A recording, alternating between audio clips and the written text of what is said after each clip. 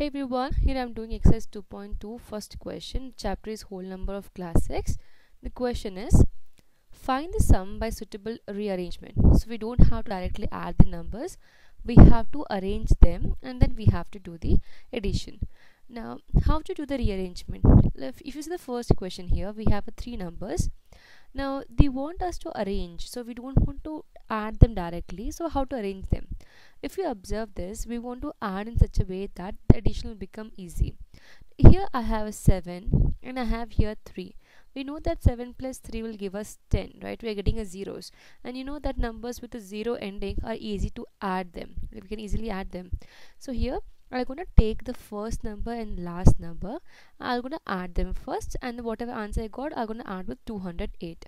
So this will be equal to, I'm going to start from here itself. So this is equal to, I'm going to rearrange, I'm going to keep this in a bracket. So in the bracket, it's 837 plus 363 plus 208. I'm just rearranging them. Now when you add 837 and 363, let us add over here. So 837 and 363. So 3 plus 7 is 10. Now we have a 6 plus 3 plus 1, which is again 10. And again we have 8 plus 3, which is 11. 11 plus 1, the carry, which will become 12. So we'll get 1200. So 1200 plus this 208. Now we have to just add 208 to it. This is easy addition. We'll get 1408. So this is equal to 1408. That's it. So how we have to arrange it? We have to arrange it in such a way that we'll get a zeros when you add it, because the number with the 0 ending are easy to add. Now let's do the second question. Now I hope it's clear how we're doing it. Now in the second question, if you see, I have a 2 in the first number. So 2 plus 8 is 10. Right, and 3 plus 7 is also 10. So I'm going to arrange them. I'm going to put them in a bracket. So 1962 plus this number 1538 together.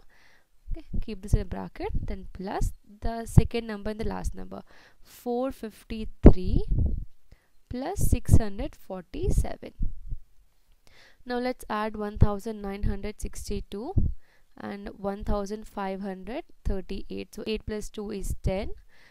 Now we got 6 plus 3, which is 9. 9 plus 1 is 10 again. Then we have 9 plus 1, which is 10. 10 plus 5 is 15. So 1 plus 1 plus 1 is 3. So we got here 3500. Right? Plus the second number, that is 453 plus 647. So 7 plus 3 is 10. Now we have 5 plus 4, which is 9. 9 plus 1, the carry is 10. Now 6 plus 4 is 10. 10 plus 1 is 11. So we got 1100 here. So let me erase this. So this is equal to 1100. Now you can add 11 and 35, which will be 46. So we'll get here 4600. So 4600 is the final answer. I hope it is clear how we are arranging the numbers. So make sure that when you're adding it, you get a zeros at the end. That is the easy way of adding it. In case you have further question or doubt, you can leave a comment. Thank you so much for watching.